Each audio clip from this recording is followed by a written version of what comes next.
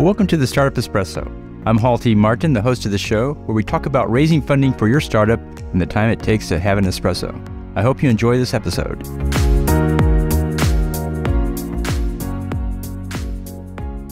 Hello, this is Hall T. Martin with the Startup Funding Espresso, your daily shot of startup funding and investing. In raising funding over the life of the startup, you'll find there are differences in the fundraise at each stage. The goal at the seed stage is to show you can sell the product. At this stage, the investors will look primarily at the team since there's little in the way of product or revenue. You need to show a working prototype and initial customer validation, though. You must convince the investor that customers will pay for the product and use it. At the Series A stage, the goal is to show you can grow the business. At this stage, you need to show a repeatable, predictable process for acquiring the customer, delivering the service, and retaining them. Show a sales funnel with prospects tracking through the process, turning into customers.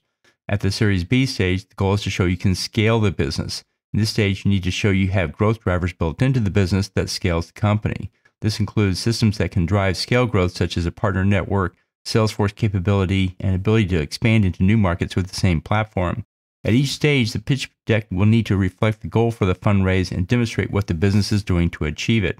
Thank you for joining us for the Startup Funding Espresso, where we help startups and investors connect for funding. Let's go start listening to today.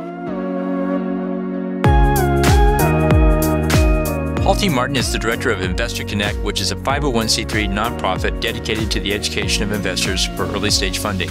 All opinions expressed by Hall and podcast guests are solely their own opinions and do not reflect the opinion of Investor Connect. This podcast is for informational purposes only and should not be relied upon as a basis for investment decisions.